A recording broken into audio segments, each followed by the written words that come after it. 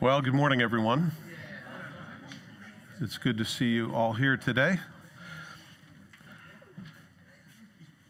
At Grace Bible Fellowship Church, we pride ourselves in teaching the Bible line at a time, expositionally. So we get to go through the scriptures, and I don't stand up here and pontificate on my favorite political issues, but we go through the scriptures and we teach them in context. And that's hugely important because you can create anything from the scriptures. Just like a kidnapper might cut little letters out of a magazine and make a letter, a threatening letter. You can take scriptures and put them together and make them say almost anything you want them to. But we're really serious about staying into the Word of God and staying tight to what the Scripture teaches us, because we believe that it is that which gives life to us. It is God's Word to us. And so we've submitted ourselves to that, and we've been going through the book of Luke, which is Luke's account of Jesus' life, which is fantastic that we would have something as well preserved, and we also have three other perspectives, Matthew, Mark, and John. So as we go through the book of Luke, he's going to have a particular perspective, and he puts things together in a certain way. And I've never taught it here at Grace until just recently, and I'm really enjoying it. I hope you guys are as well. So today we're going to pick it up in chapter 12. Yes. And what do these three things have in common? They're topics that Jesus is going to talk about, believe it or not. In chapter 12, verse 3, Luke writes here, Jesus speaking, "Therefore, whatever you have spoken in the dark will be heard in the light, and what you have spoken in the ear and inner rooms will be proclaimed on the housetops." I read scriptures like that and I go, uh-oh. Because there are things that we whisper sometimes under our breath, like Yosemite Sam and, Rasa frackin', And I think, wow, so the things even that I think and that are in my mind and that are lodged in my heart, that there's a time in which that will all be, it's like the internet. Exposed, everybody there to see it.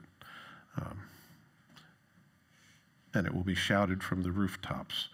That's an interesting way of looking at things. Just to remind you where we are, small, shameless plug for Grace Bible Fellowship. Last week, we talked about hypocrisy. Jesus was facing off with the religious establishment and talking about all of the things that they did to be seen by other people because they put on a performance.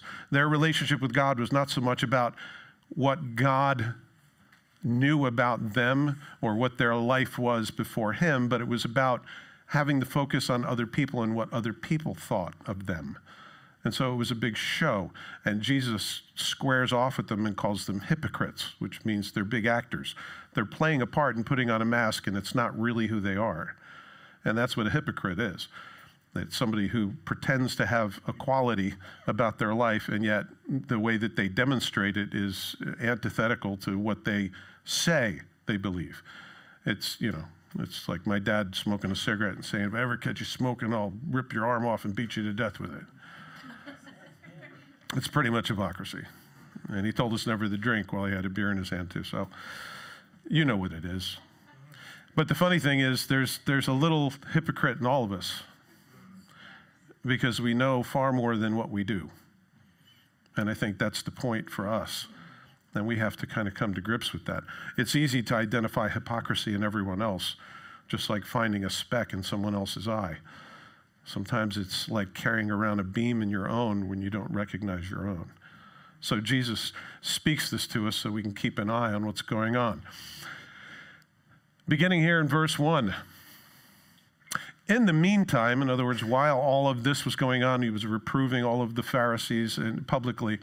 In the meantime, when an innumerable multitude of people had gathered together so that they trampled one another, he began to say to his disciples, first of all, beware of the leaven of the Pharisees. which is hypocrisy. For there is nothing covered that will not be revealed, nor hidden that will not be known. Therefore, whatever you have spoken in the dark will be heard in the light, and what you have spoken in the ear in the inner rooms will be proclaimed on the housetops. And I say to you, my friends, do not be afraid of those who kill the body. After that, have no more that they can do. But I will show you whom you should fear. Fear him who, after he is killed, has power to cast into hell. Yes, I say to you, fear him. Are not 5 sparrows sold for 2 copper coins? And not one of them is forgotten before God. But the very hairs of your head are all numbered. Do not fear, therefore. You are of more value than many sparrows. Amen. Also, I say to you, whoever confesses me before men, him the Son of Man also will confess before the angels of God. But he who denies me before men will be denied before the angels of God. And anyone who speaks a word against the Son of Man, it will be forgiven him. But to him who blasphemes against the Holy Spirit, it will not be forgiven. Now, when they bring you to the synagogues and the magistrates and authorities, do not worry about how or what you should answer or what you should say, for the Holy Spirit will teach you that very hour what you ought to say. Then one of the crowd said to him, Teacher, tell my brother to divide the inheritance with me. You can always count on one interrupter. But he said to him, Man, I love how he says that. Man, who made me a judge or an arbiter over you? And he said to them, Take heed and beware of covetousness, for one's life does not consist in the abundance of the things he possesses.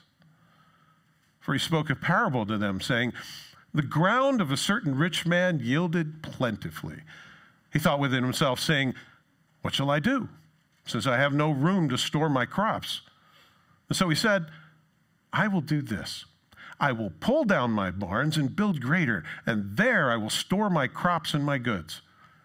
And I will say to my soul, Soul, you have many goods laid up for many years. Take your ease, eat, drink, and be merry. But God said to him, Fool, this night your soul will be required of you. Then whose will those things be which you have provided? So is he who lays up treasure for himself and is not rich toward God. So that's what those pictures have in common. Jesus talks about all of these things. And it's about our accountability before God for the things that we do in this life. With our time, with our treasures, with our talents, with all of it. So as we begin here in verse 1, in the meantime, I love this little parenthetical, in the meantime. When an innumerable multitude of people had gathered together, that means there was a ton of people, like thousands of people, like at a concert, or maybe a Black Friday sale. And they trampled one another, much like you might find at Walmart when they open on Black Friday. It's an amazing thing that out of the love of your heart, because you want to get a good deal and buy a gift for someone you dearly love, you will trample over strangers and play tug of war with a flat screen TV because they're limited, because you love them so much that you will kill anyone that gets in your way. It's kind of like that. They trampled one another, and they began to say to the disciples first, Jesus began to say to his disciples, first of all. Now, he's speaking to his disciples, not the crowd. Beware of the leaven of the Pharisees, which is hypocrisy. That's a nice oozy bunch of dough right there, full of leaven. It probably was a small little ball of dough at one point, and then the leaven taking over and doing what it does, the bacteria inside begins to have a byproduct of gas. Yes, that's what makes those lovely little holes in the bread is gas from bacteria. When you're made at 1 in the morning, has that happen, you don't feel fluffy at all. You don't feel good at all. When the covers go, my wife will tell you. But that's what produces that. By the way, that's how alcohol is made too. It's the remains of what happens when bacteria. Anyway, you don't need to know all this. Leaven. Leaven in the scripture is always likened unto sin. And sin is likened unto it because it's pervasive. It just goes everywhere. In fact, Jesus in chapter 16 of Matthew says this, now when the disciples had come to the other side, they had forgotten to take bread. They didn't pack a lunch. And Jesus said to them, take heed and beware of the leaven of the Pharisees and the Sadducees. So this is another time when he uses this example of the leaven. And then they understood that he did not tell them to beware of the leaven of bread because they felt, oh no, he knows we didn't pick up lunch. He's mad at us. And he goes, no. You guys have no idea what I'm talking about. Listen, it's the leaven of the Pharisees. The doctrine of the Pharisees and the Sadducees is what he's talking about. He's talking about teaching, bad teaching. Bad teaching is leaven. So the loaf of bread would be the understanding of the knowledge of who God is, and the leaven would be the contaminant which is thrown in there, which just makes it go absolutely wild. What leaven does is it sours the bread. Did you know that? You ever have sourdough? It's because there's a certain kind of bacteria that's in there. It sours, it swells, it spreads, and lots of other S's I didn't include, and corrupts secretly but completely. And that's the way Jesus refers to sin in our lives. If we allow a little piece of it, a little leaven, leavens the whole loaf of bread. It doesn't just stick to one piece. And the way that they would perpetuate this is they would pull off a piece from the previous loaf, and then they'd make their bread, and they'd hold on to this piece that has leaven in it, and they would add it to the new one, and that's how they would perpetuate the leaven, and it just continues to proliferate. Sin is like that in our lives. And he says, beware of this leaven, this contaminant, this bacteria, the doctrine of the Sadducees and the Pharisees. He's in the midst of telling them that they're all about a performance, that they keep the law and try to do what's good for the sake of other people seeing them. And our world is so focused on the exterior. So Jesus is telling you and I to beware of the doctrine of the Pharisees and the Sadducees, which is hypocrisy, which is play acting. Hypocrisy is claiming to have moral standards which one's own actions do not confirm. Somebody said that. It's hiding behind a face. I see people do this sometimes on Sunday morning. They walk in, and then I see them, and they go, hi. I call that frosted flakes. You know, I'm kind of, oh, hi. Some of you are a bit more honest. You look up and you go, hi. And I like that, because now I know I need to hug you. So, but don't manipulate me that way. I don't like that. So, that's what it is. And he says, don't do that. Don't pretend to be something that you're not. Beware of this teaching. Be religious. Do everything on the exterior. Look like you're doing everything right when in your heart it's a mess. Don't do it. Only a true believer fears hypocrisy, whereas the hypocrite himself feels safe from it. A good hypocrite will say, I got this handled. I can make everyone believe something on the outside. And so a real hypocrite doesn't worry about hypocrisy. So if you're convicted about it, the chances are that the Lord's working on your heart and removing that leaven from your life. Amen? And it's a good thing.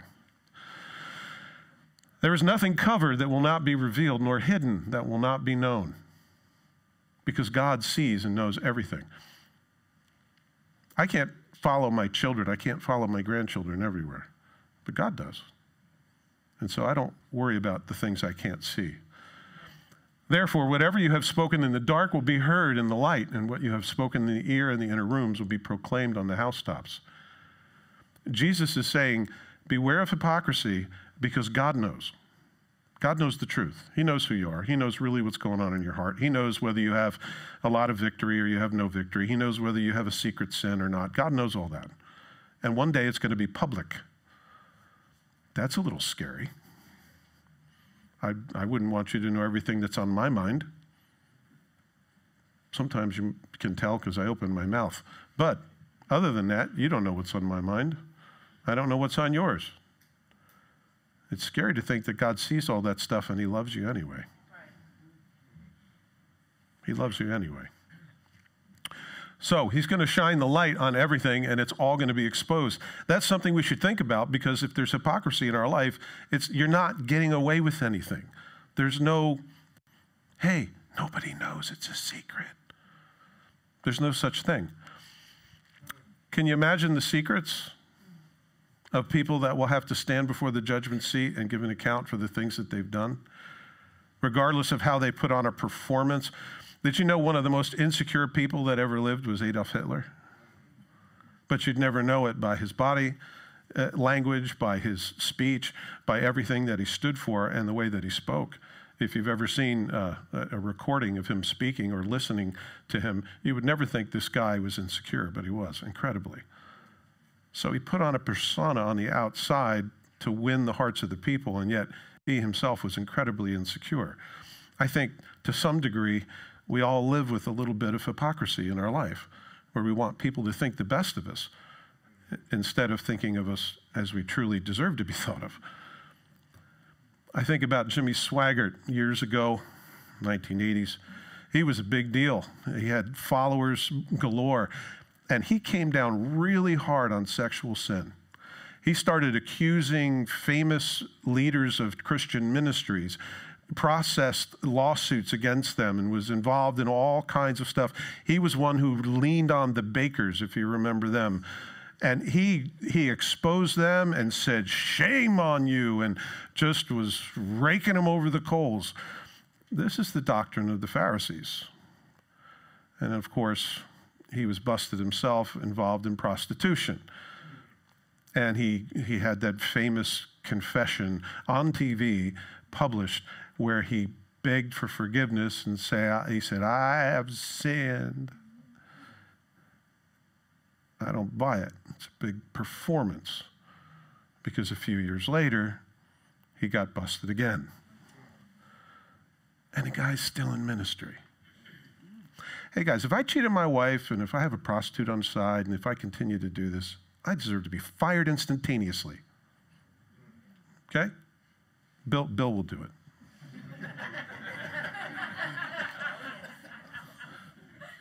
He's the hatchet man.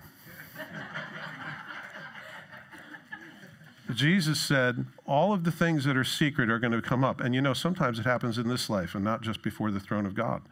Sometimes it comes up here because it's hard. It's really hard to keep a lie down, especially if the Lord's in your life. It's a real hard thing to keep a secret. So, 1 Peter 2:1 says, therefore, lay aside all malice, that means a pre-thought of doing harm to someone, all deceit, which means trying to pretend things are different than they really are, hypocrisy, which is pretending to be something you're not, envy, and all evil speaking, when you speak denigration towards someone trying to destroy their character to someone else. We're told to remove this. By the way, this letter is to believers. And it's understood that these things are still leftovers in our life, that the world is constantly pollinating leaven into our life. And our flesh, which has grown up under many years of careful teaching, not in the scriptures, that we're to put this aside. In Christ, we can do that. Without Christ, you don't have the power to do it. You're going to be a slave of your DNA. You're going to be a slave of your background. You're going to be a slave to your own choices, and you're not going to be able to do anything. But once we have a relationship with God, he forgives us of our sin, and he sends the Holy Spirit. We have the ability to live free, and Jesus said, I have come that they might have freedom. That's why he came, so that we're not under that bondage. Jesus says here in verse 4, and I say to you, my friends, do not be afraid of those who kill the body. By the way, you're going to see fear and afraid mentioned 6 times in this little section. Do not be afraid of those who kill the body. And after that, have no more that they can do. But I will show you whom you should fear. Fear him who, after he is killed, has power to cast into hell. Yes, I say to you, fear him. Jesus says, don't be afraid of somebody who can kill the body. You know how many people can kill your body? Everybody. We're all very vulnerable. I don't know if you know that.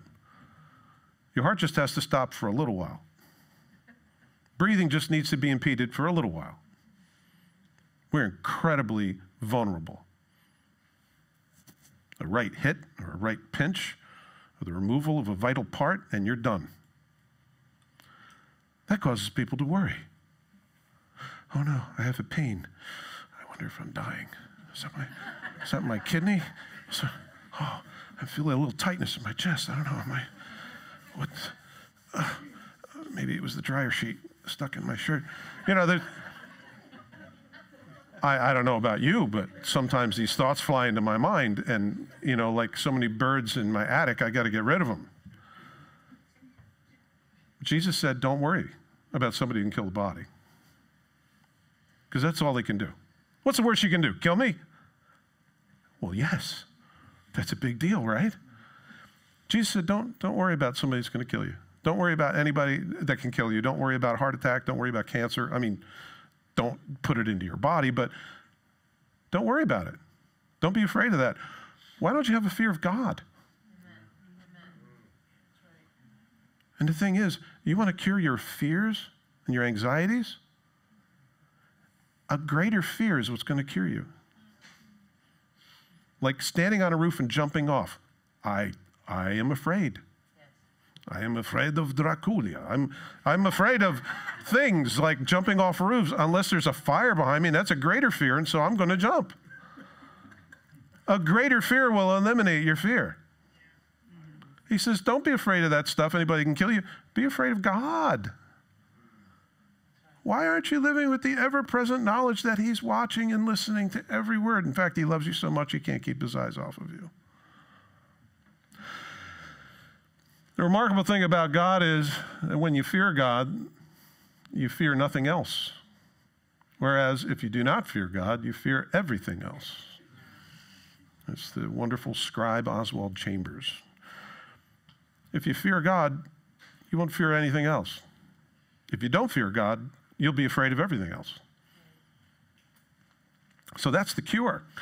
Jeremiah 1:8 says, do not be afraid of their faces. It's an interesting statement. This is at the very beginning of Jeremiah where he's talking about his ministry, and he's going to go and talk to the people of God, and they will not listen. And God tells him, by the way, I'm calling you into the ministry. Hooray! But no one will listen to you. You know, when you think you have it bad, read Jeremiah. Do not be afraid of their faces. How many of you are sensitive to people's faces? Only a few of you. I'm amazed.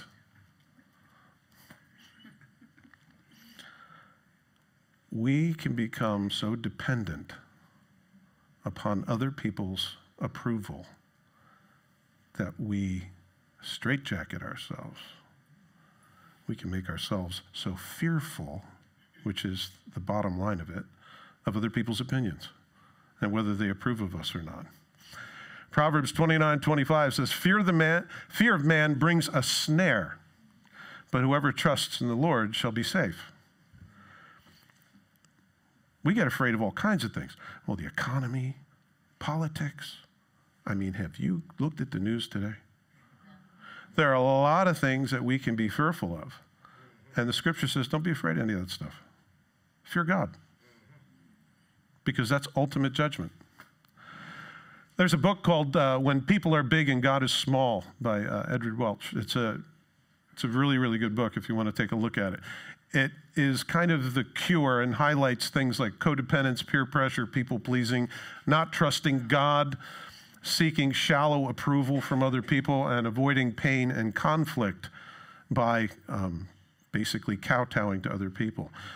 If you're that kind of a person where people's facial expressions you kind of hang on, and are you mad at me? Are we okay? I mean, I know I was thinking, yesterday I said something to you, and I don't know. You guys ever get that? Okay. I'm just trying to be honest. I think we all have to deal with that kind of stuff. Am I going to do something that's unapproved, and yet I believe God would have me do? The reason I don't do it is because I'm afraid. I'm afraid of approval. I'm afraid I need it. And it's death. To be a people pleaser is death, because you don't really have a life of your own. You have a life that is modeled by everyone you spend time with, and they control you like a puppet. And if you're not careful, you'll find somebody who enjoys that kind of personality, and that's what they'll do with you. Right. And you'll hate yourself, and you hate them, and you hate your life. It happens. This is the opposite. I'm in love, and I don't care who knows it. When you just do what God wants you to do, you're going to look silly. You're going to say stupid things. You're going to tell people your shortcomings and your failures. And it's, I'm in love, and I don't care who knows it. That is a fearless life. So next time you watch Elf, you can remember that Jesus said, do not be afraid. Because this guy's not afraid of anything. Mostly because he has no mind, but the character, not the actor. It's kind of like Kevin. Do you remember when Kevin said, do you hear me? I'm not afraid anymore. You guys remember that in Home Alone? Yes, okay, good. Because Christmas is coming. Did you know that? It's coming close. I put these things up here because I think maybe they'll remind you to buy a gift for someone.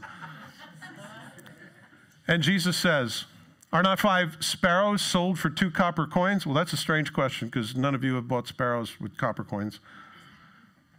Not one of them is forgotten before God, but the very hairs of your head are numbered.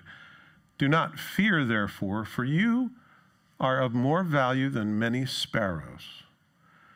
Jesus reminds us that sparrows, these little teeny birds, you can buy 5 of them for 2 pennies. At least back then. The economy's changed since. But they were so inexpensive because there were people that caught birds, and you can catch them, virtually anywhere. And they were cheap. And yet, even though it was so little money, and it's such a small thing, and it's a bird, God knows about it, and not one of them is forgotten by God. He knows where every single one of them is. He's the one that keeps that little heart beating and the little voice speaking. And they don't seem to be afraid of anything, do they? They're not worried about the economy or who's in the White House or who's in the Supreme Court and what's going on. They don't worry about any of that stuff. And they sing. And there's not one of them that God doesn't know about. They're inexpensive, small amount of money, you can get 5 of them, and yet none of them is forgotten by God. So why do you think he forgot about you? I have to preach to myself that. It's like, where's God? Where's God in all this? Is he here? Does he care? Those are questions that go through my mind, and he does. And he is here. And he says this interesting thing that the hairs of your head are numbered. The number's always changing. The average human being has about 140,000 hair follicles. And it doesn't say that he knows the total sum. He says they're numbered. Like this is 1, this is 2, this is 1,957. This one's 9,000, they're numbered. That's how intimate God is with you. So why would you think he forgot about you? Oh, there goes another one. He knows about it. So why are you upset about it? Did God allow that to happen? Are you mad at him? Do not fear. That's what the scripture tells us. Do not fear. Fear will do this to you. It will put a straitjacket on you to where you can't think clearly. And you're not going to be able to communicate with God. Your fellowship with him is done. Because you have taken the weight of the world on your own back and you're trudging through life trying to deal with everything on your own. And guess what? We stink at it. We mess things up. That's why we need the Lord. You will straitjacket yourself. So don't be afraid. Verse 8. Also I say to you, whoever confesses me before men, him the Son of Man also will confess before the angels of God. But he who denies me before men will be denied before the angels of God. And anyone who speaks a word against the Son of Man, it will be forgiven him. But to him who blasphemes against the Holy Spirit, it will not be forgiven. This is what's known as the unforgivable sin. You thought it was adultery.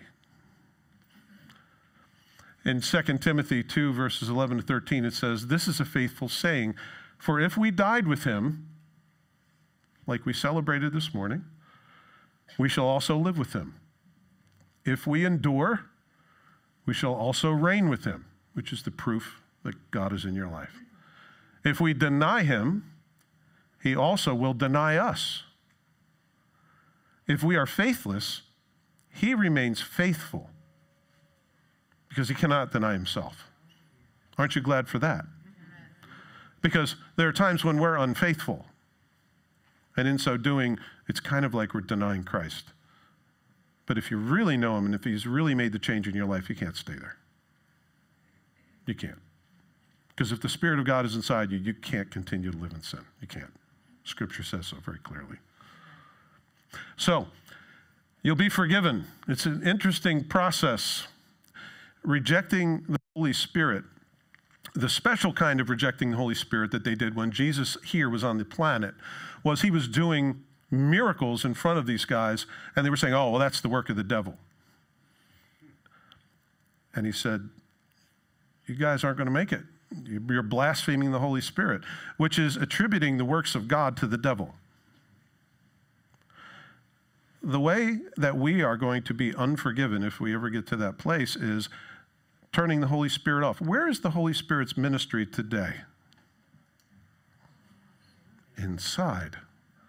So how do you blaspheme the Holy Spirit? You know when you feel bad about something, but you rationalize it away? Where you say, no, it's okay, God will forgive me. Or that's not God speaking, that's just my own conscience. Are you not blaspheming the Holy Spirit? When God speaks to you, he speaks to your mind, he speaks to your heart. A word comes from this place or from the Word of God or as you're on your knees or from someone else, and you say, nah, not going to do that. God didn't tell me that. That's just my imagination. And you continue in that until your last breath. That's unforgivable. That's the end. The book is closed. No more choices.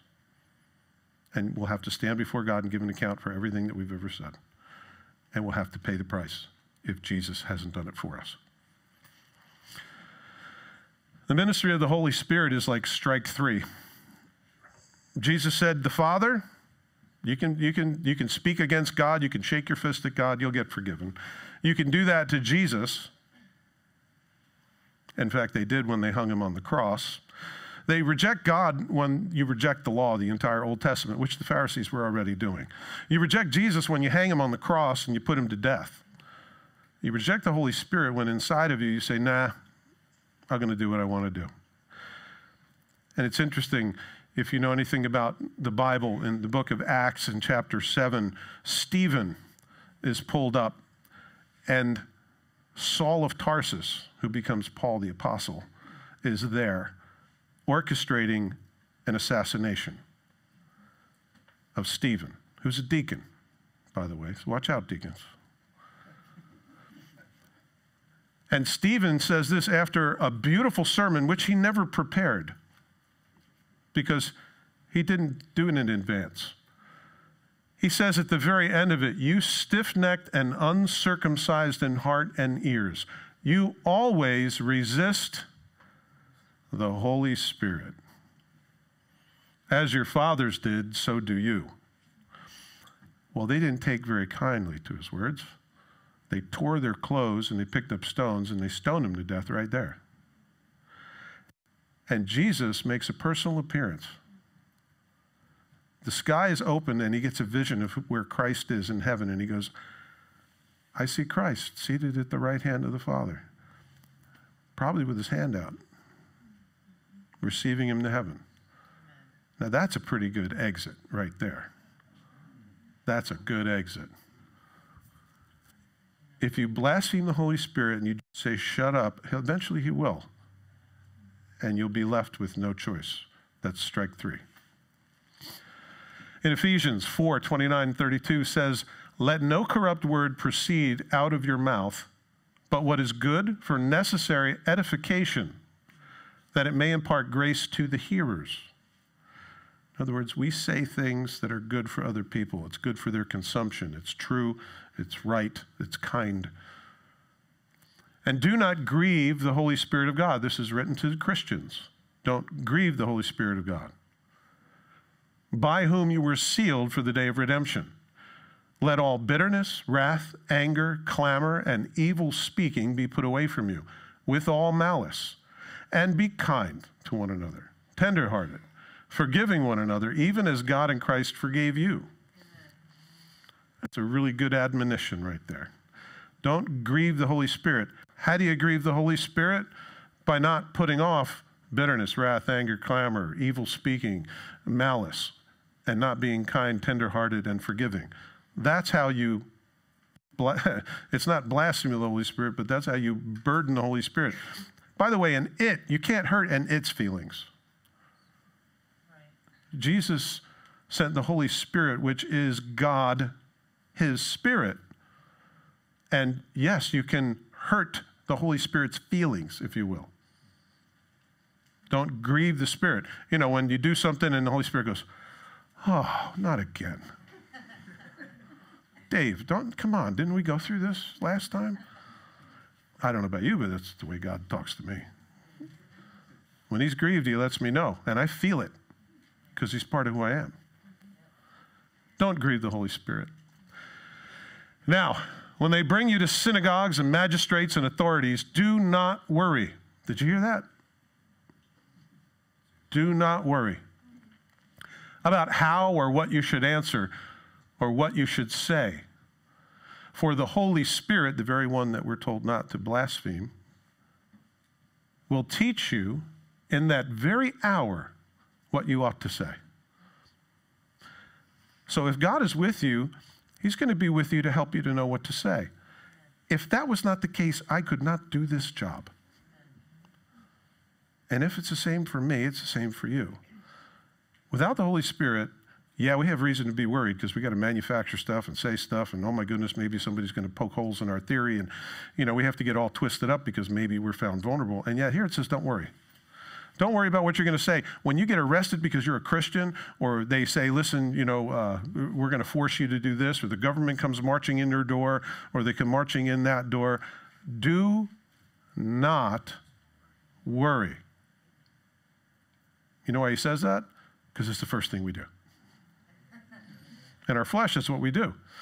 We don't say, oh, cool, a challenge. Lord, you love me so much, you're sending this challenge to me to make me more like you. Lord, I would just want to worship you right now. We don't have that tendency to see through this onslaught and react well. And yet we should. Don't worry. Do not worry. The scripture says do not worry. You know what happens when you worry? You sin against God. You're being disobedient. You're grieving the Holy Spirit.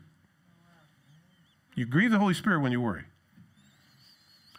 Should you ask God to forgive you when you worry? Absolutely. Should you ask him for strength? Absolutely. Should you cut it out? Do not worry. Right? I think about Peter and John went to the temple in the afternoon, and there's a guy, a poor guy, laying outside, and he's lame. And he's outside the temple, and he's collecting alms. And, it's like the homeless people in New York City. They have their hand out, and they don't make eye contact. And he's asking for alms, and Peter walks up and says, listen, silver or gold we don't have. But what we have, we give to you. In the name of Jesus Christ, rise and walk. Before he said that, he said, look at me. Because he wasn't making eye contact. And he grabs him by the hand, and he pulls him up, and the guy leaps to his feet for the first time in his life. Everybody that went into the temple that day saw him pass by, probably put a couple coins in his hand and, said a prayer for him or whatever. These guys didn't have any money. They said, well, I don't have anything to give you except this. How about your legs working from now on? In the name of Jesus Christ, rise and walk. Do you know that they were pulled into court for this? They were pulled into court for healing on the Sabbath. But that's what Jesus did all the time. Kind of like in your face. Jesus did that all the time to tradition. Because he could do whatever he wants. And what he says is, don't worry about it. And they called him up and they said, listen, you're healing on the Sabbath. You guys got to cut this out. And you're preaching in the name of Jesus. And we don't want to hear Jesus' name anymore because we killed him. So we don't want to hear that because we feel bad every time you mention his name. And they said, listen, if it's for a good deed that we're called here, if you're telling us to not preach in Jesus' name anymore or not to heal in his name anymore, then I want you to be the judge. Should we do what you say or what God says? That was a pretty wise answer. He didn't sit in an office and think of this. It came out at the moment, which is why you can trust the Holy Spirit to give you what to say at the moment. And it will be incredibly... I've had a couple of events when the Spirit of the Lord gave me something to say, and it was better than I could have manufactured.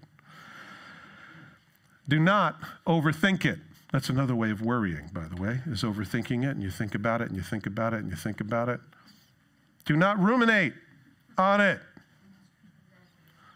It's when you go over it and over it and over it. What if they ask me this? What am I going to say? Oh, I know what they're doing. I know what they're thinking. And I know what's going to happen. No, you don't. You have no idea. So why worry about it? It's like paying for a cruise and getting a ticket that will never leave the dock. Why would you do that? Do not obsess about it. How many of you are overthinkers, obsessors? Worry. Fear. Fear is the root cause. And it's because we're not involving him. So, is there no God? Is he not your Father? Is he not present? Does he not have his hand upon you? Did he not send his son Jesus Christ to show you how much he incredibly loves you? Why would he withhold anything from you? So why worry? Then one of the crowd said to him, "Teacher," just interrupted him in the middle of teaching, "tell my brother to divide the inheritance with me." Sometimes this happens on a Sunday. We'll have somebody say something, but nobody today, I notice. Perhaps because we're here. But he said to him, "Man, who made me a judge or an arbiter over you?" This guy doesn't even know Jesus. And he walks up to him because he's teaching and he has authority. He says, "Listen, I'm going to get you." It's like the husband and wife that come up to me and the wife says, "You have to talk to my husband." And I say, "I do?" "Yes. Honey, tell him." And then I try to come in out of the hallway, away from all the people, and close the door and have a conversation with him alone. Say, "What the heck's going on here?" I'll use the words of Jesus if one of you comes up to me like that. And I'll say, "Man, who made me a judge between you two?" Does Jesus possess the ability to be a judge? Oh, absolutely. Does he decide that you guys need to work this thing out on your own?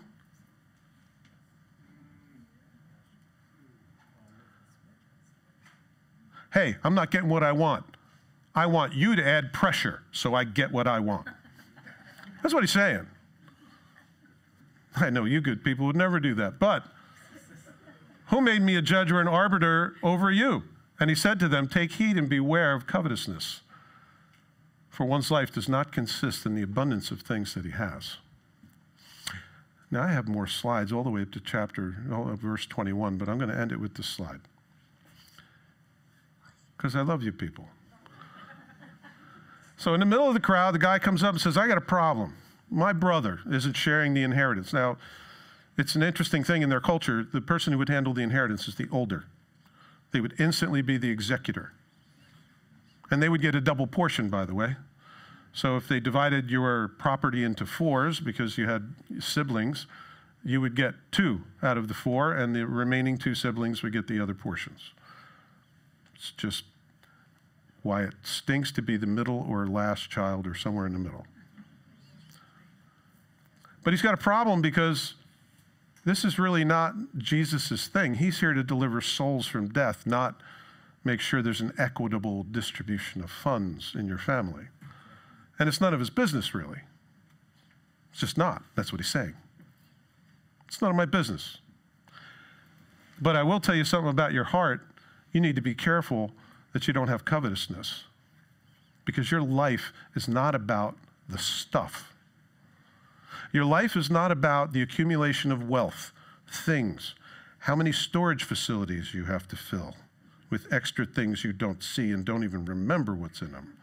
It's not about the size of your house and how much storage you have in it, and your basement loaded with things in your garage, and vehicles that are parked that have to stay on a charger all winter because you don't ride them. And I have a motorcycle, so I'm talking about me. Stuff. You know stuff. You got to carry stuff. You got to clean stuff. You got to repair stuff. You got to polish stuff. You got to paint stuff. You got to repair stuff. Stuff is a burden. Stuff is not a blessing. Oh, what a blessing. I've just won the lottery. Oh, I'll pray for you. Because those situations don't end well. Rarely. Some people are so poor, all they have is money. Talk to people who are wealthy, and you say, hey, how many friends do you have? None. You don't have any friends? When money is your God, you'll alienate everyone else because you're afraid they're going to put their hand in your pocket. Covetousness is desiring more of what you have enough of. Covetousness is desiring more of what you have enough of.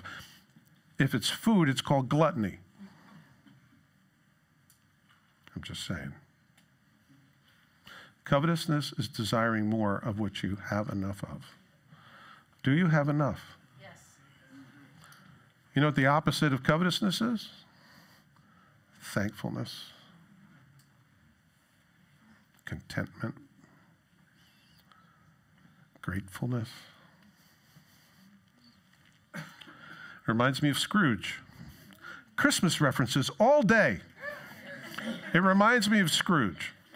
I don't know if you saw the one with Jim Carrey's voice in it, but boy, they did a really good job with that. Money was the most important thing. Covetousness, he was not happy, until he started giving it away. It's no different with us, guys. It's no different with us. I hope you guys are finding this enjoyable as the Holy Spirit speaks to your heart and pulls up issues that we all need to deal with, by the way. And we're not all that different from one another. We all struggle with these things. Jesus said, do not fear. Do not fear. Don't be worried about what other people think. Don't be worried about what their faces look like. Don't be worried about all that kind of stuff. Fear God and you won't fear anything. If you don't fear God, you'll fear everything.